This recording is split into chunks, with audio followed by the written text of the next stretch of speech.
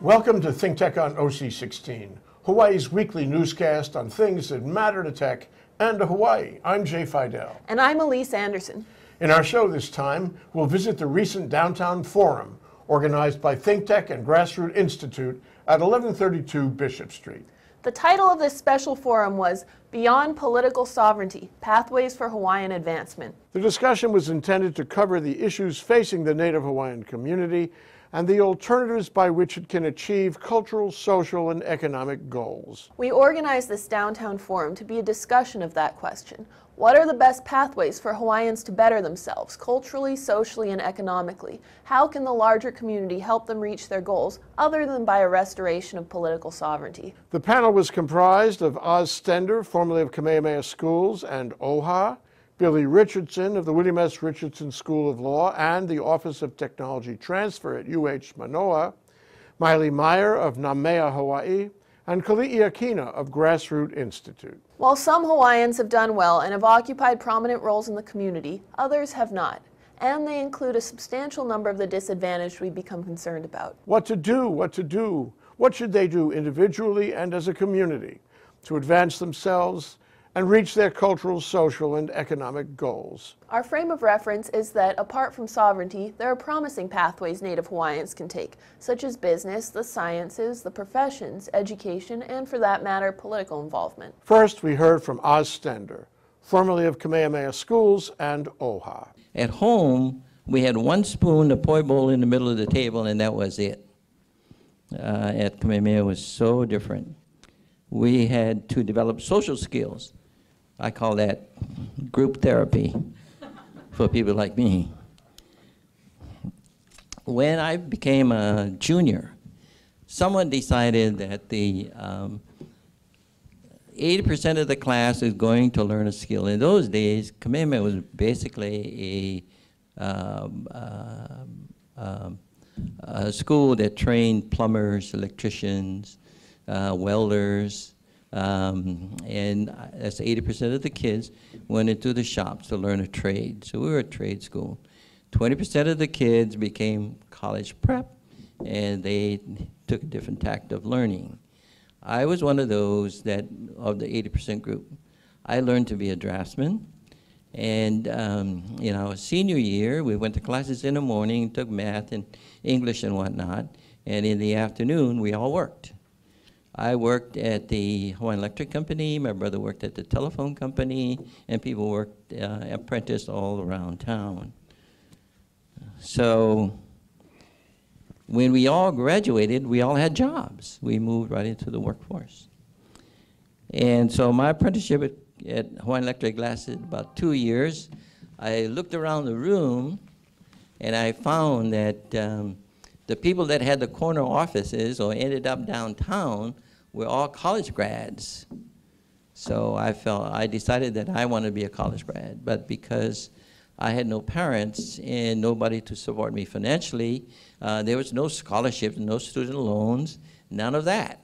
If you wanted to go to college, you had to find your own money and pay for it. So the only solution for me was to join the military and get the GI Bill. So I joined the Marine Corps, served my time, and then came home, went to the university, and graduated from the university. I was the only one in my family, and we had a large family, that went to college. So that was something that I will always remember, that there is, at least today, the good news is that there are more and more opportunities for education beyond high school, both trade schools and beyond high school. Today, we have counseling that will counsel the parents and the teachers and the students about the availability of financial aid. You have student loans, you have scholarships, and you have grants. So with that said, the question is how do Native Hawaiians achieve their cultural goals? Culturally, I think in the 70s we had the Renaissance, and with the establishment of the Hawaiian language charter schools, that area is rapidly growing. As far as the economic goals, Hawaiians have a long way to go. Education is the key. With 45,000 families, or 76%, earning less than $75,000 per year, and more than 10%, or nearly 10,000 families, living in poverty, with incomes less than $15,000 annually. It is only with education can we change these numbers. I think the issue of illegal overthrow needs to be addressed, and it needs to be resolved between the Hawaiian community and the federal government and the state government. As long as that festers out there, you're going to have a lot of Hawaiians unhappy, or you're going to have to wait till they all die off and forget it. But I think the younger generation I see out there holding flags and marching down Kalakaua Avenue, so that issue must be addressed. Then we heard from Billy Richardson of the William S. Richardson School of Law and the Office of Technology Transfer at UH Manoa. People would criticize me as one of those golden spoon guys. You know, I went to Punahou, I went to University of California, then went to Duke Law School straight out, and came back. And what I would say is, I spent my career, and it's not over yet, I hope, trying to fulfill my dad's and my family's responsibility back to the community, because that's how I was raised.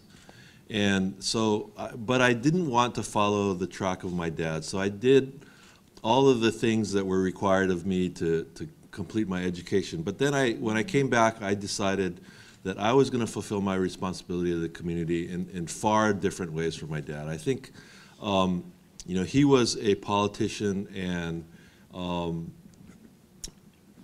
you know, a social activist. I never took that tack. I find myself now back in a role that kind of surprises me, where I work at the University of Hawaii now. I'm a UH professor. I'm a Hawaiian Homelands Commissioner, and I look around to myself. I look at myself in the mirror this morning. I thought, man, I'm turning into my dad. And you know, but in between that time, I felt that job creation and Hawaiian economic development was the key, and so I spent my time trying to do that, and that's why I fell into my investment career and my venture capital career and my business creation career, and I felt that was the most productive way that I could give back to my community. I guess I would say that I spent my life with two very simple philosophies. One is the Hawaiians got screwed, and the second one is individual action is the only way to get that back. And so I felt that building companies one at a time was the way to do it. So that's sort of where I am and how I got here. What I was doing when I was thinking about this presentation is I'm an economist. My dad was an economist. Very few people know that. Before he went to law school, he was an economist. And so I look at the world's, or Hawaii's issues very simplistically. A Hawaiian nation has to stand on a few simple economic tenets.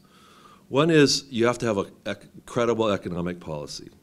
The second one is you have to have a well-regulated financial sector. And finally, you have to have a robust and diversified economic balance of payments to support current arrangements.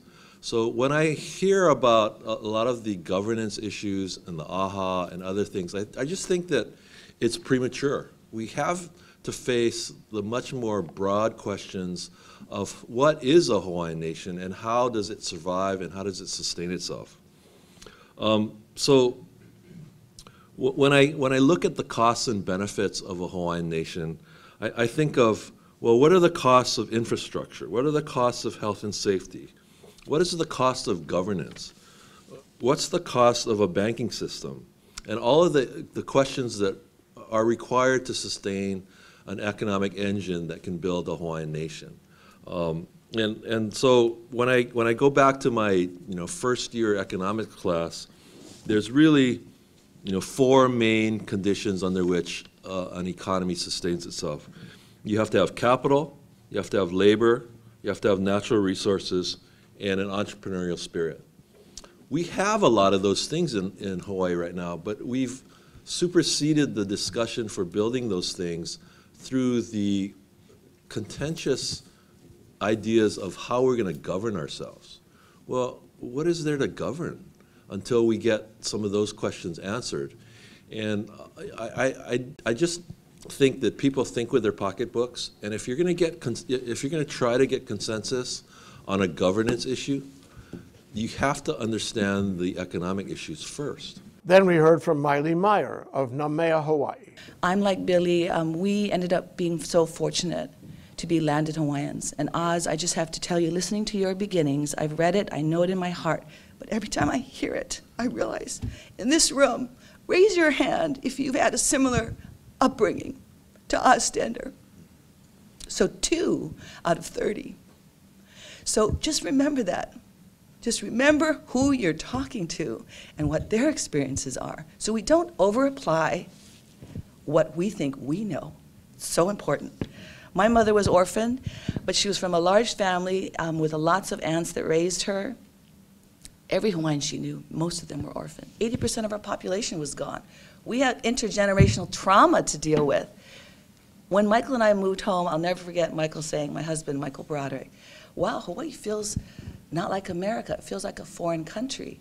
And I would smile and I would say to him, it's because it is. So just hold that thought.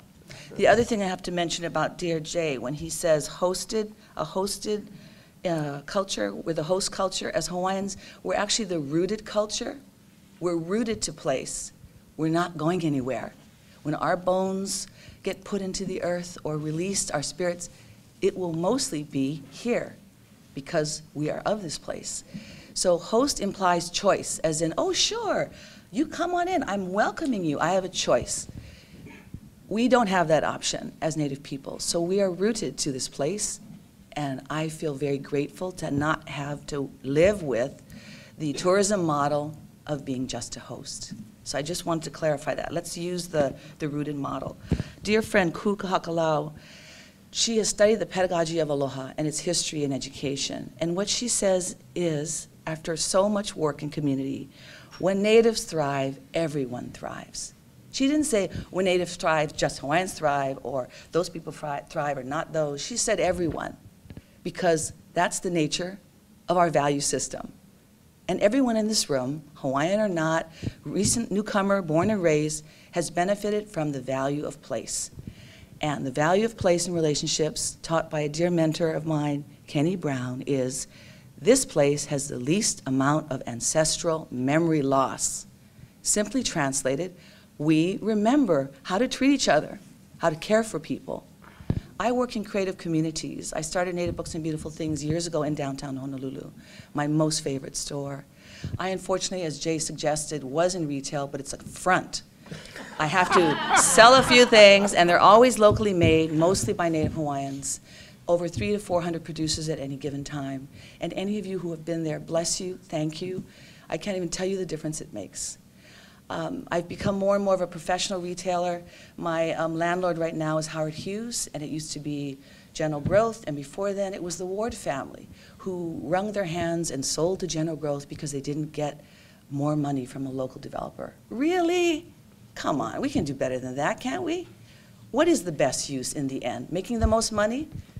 You got to question that. So retail is a conduit to resources for me as an economic development person.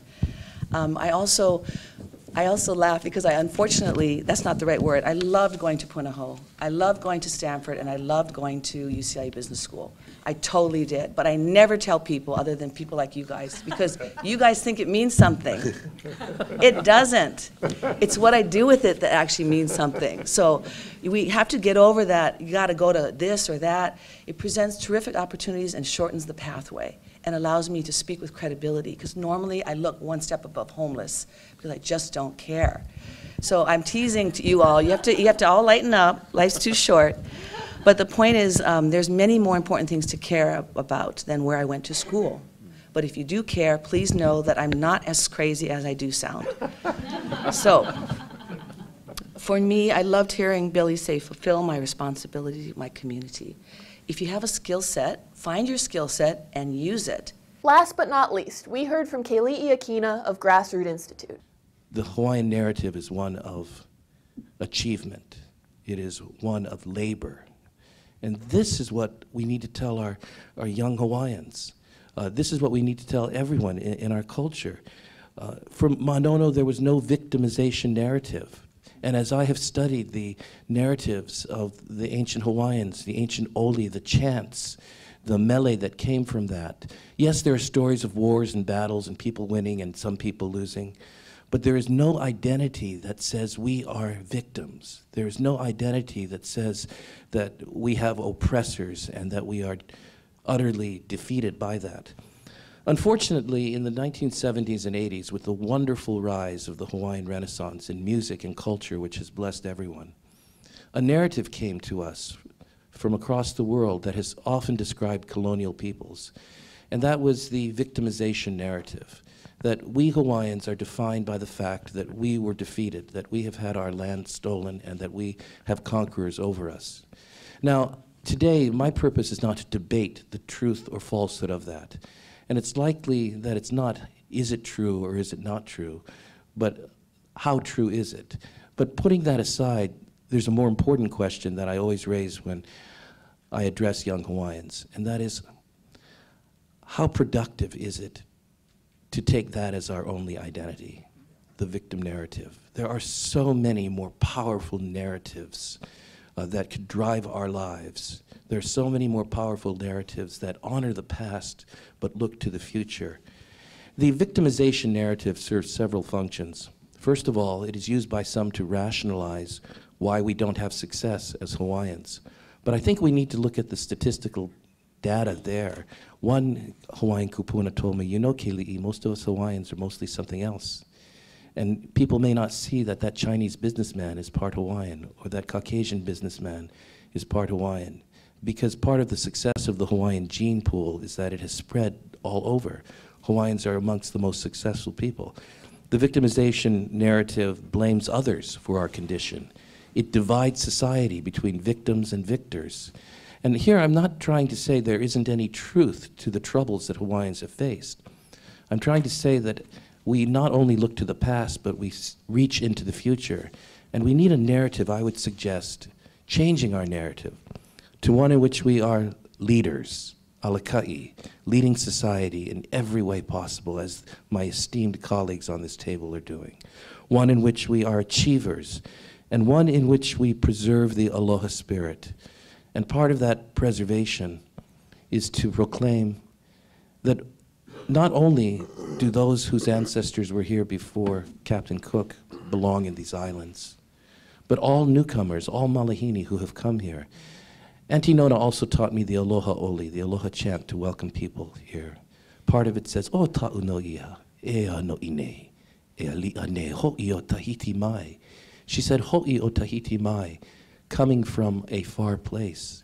She said, that's the definition of everyone in Hawaii and what binds us together, that whether our ancestors were here before or have just come from a far place, we have all come from a far place. My encouragement to young Native Hawaiians today is the key to our advancement is to change the narrative. Look to the future. Kulia i kanu'u, strive to reach the summit. After Q&A, we heard closing remarks from the panel. We need to believe deeply in the value of our culture and our heritage and preserving that. That's important as a people. But we need to raise our children so that they advance as individuals, taking advantage of all great opportunities in this land. E hana kako. Let's work together. I love hearing this, and I've carried dual citizenship all my life. Whether it's been given to me or told that I have it, I know I have it, and that's all I need. I used to go around and say it was ho'olohe, but I think I actually talked to Miley's sister, and it's more ho'opono, is do pono. Do what you can, and maybe the greater issues will take care of themselves. I think frank discussion needs to be held with the Hawaiian people on the overthrow issue and try to come to some conclusion on that issue, because that will always be the undercurrent of it all. Of course, over time, it might change, but I doubt it for now. In the meanwhile, the Hawaiians should be educated and trained in whatever skills that would improve the quality of their lives, whatever that takes. We're all trying to get our word out. I appreciate the opportunity, yeah. I love the discussion. You know, I love dynamic. It's part of the work that I do with artists. So as soon as it gets a little bit interesting, contentious, turning over ideas, heated, I tend to lean in because you've got to be listening. We have a government to deal with already. Why do we need another? You know, I think most Hawaiians want to be American citizens. They want to be a resident of this state. Why is it that there's 500,000 Hawaiians in this country and only 99,000 are interested enough to be involved? It was wonderful to have such a diverse panel, a former trustee of the Office of Hawaiian Affairs, a university administrator, an entrepreneur, and little old me. We need to have this kind of coming together and talking about issues that are sometimes controversial. Many people say that we are all Hawaiian and that we should not be building barriers to divide ourselves, but instead overcoming barriers so that we can live together in a more perfect aloha. Yes, these are difficult issues about which many people are passionate. If you'd like to express your views, please let us know, and we'll give you some time in our Speaker's Corner, where we allow the public to speak on issues of interest to the community.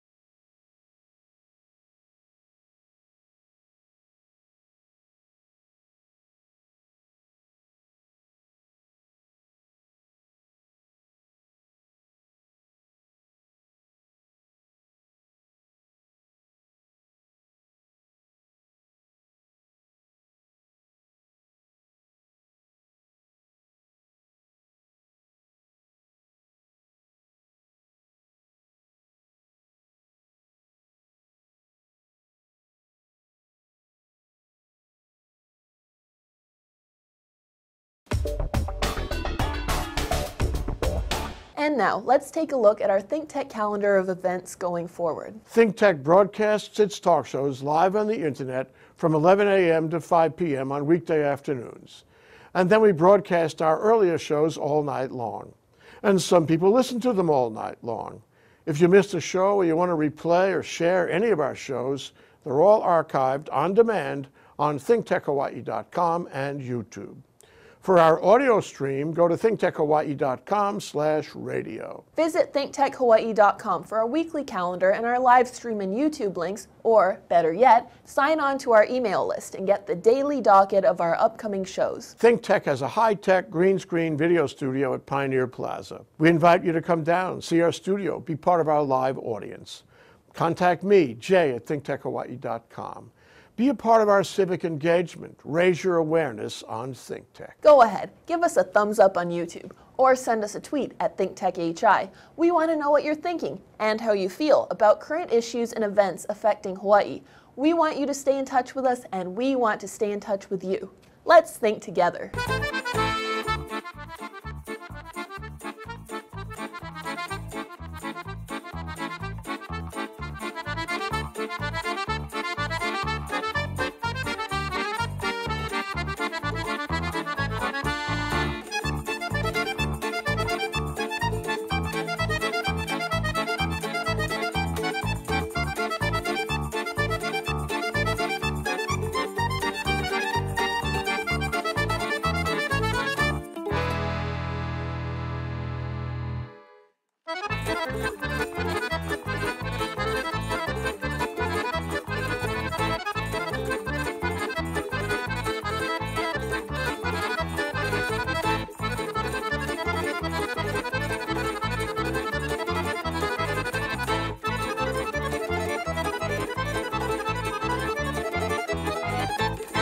Join us and raise your awareness about the critical changes affecting and taking place in Hawaii. Be a part of the conversation and sign up to attend on thinktechhawaii.com.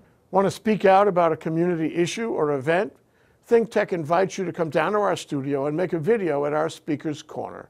If you'd like to express yourself, contact me, jay@thinktechhawaii.com. Want to join in the conversation on one of our live streaming talk shows? You can do that now. You can call in and be included in the show. While you're watching any of our shows, just call our ThinkTech hotline, 415-871-2474, and you can pose a question or comment and be included in the show. We encourage you to call and participate, and we look forward to hearing from you soon. We'll be right back to wrap up this week's edition of ThinkTech. But first, we want to thank our underwriters.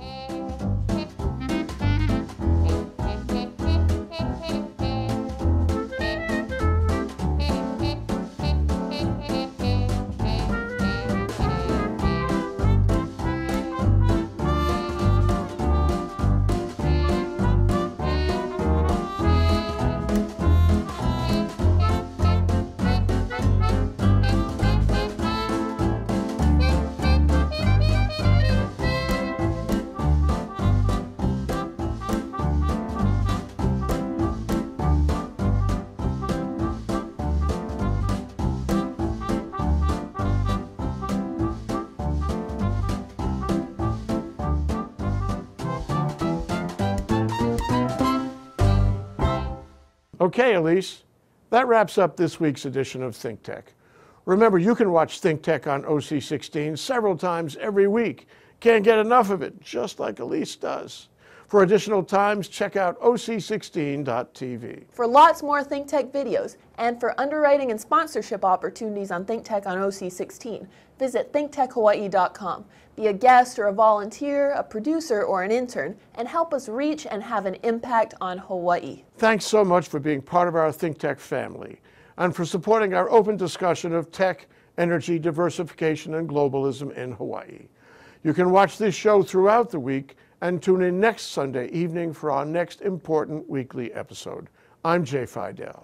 And I'm Elise Anderson. Aloha, everyone.